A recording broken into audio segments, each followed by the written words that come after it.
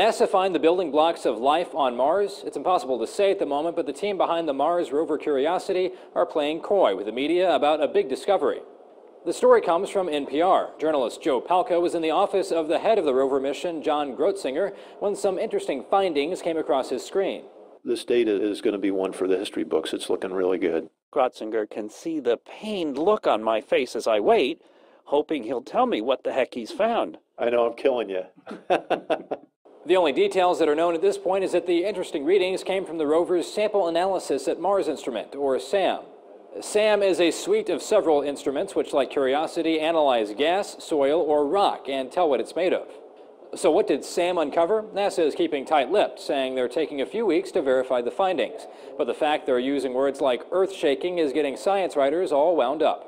Just like earlier this year, when rumors of a major discovery at CERN made the media think Higgs boson. Rumors of a major discovery by the rover takes the mind to one place: life, or at least the organic compounds that make up life.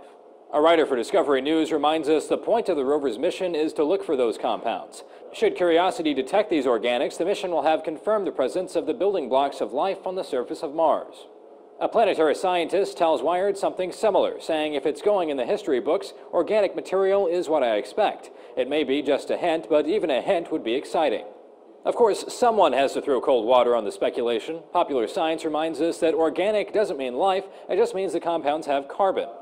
Even if SAM found some organic molecules, it's still a long way from finding hard evidence for life, or even evidence that Gale Crater could have been a haven for life in the distant Martian past.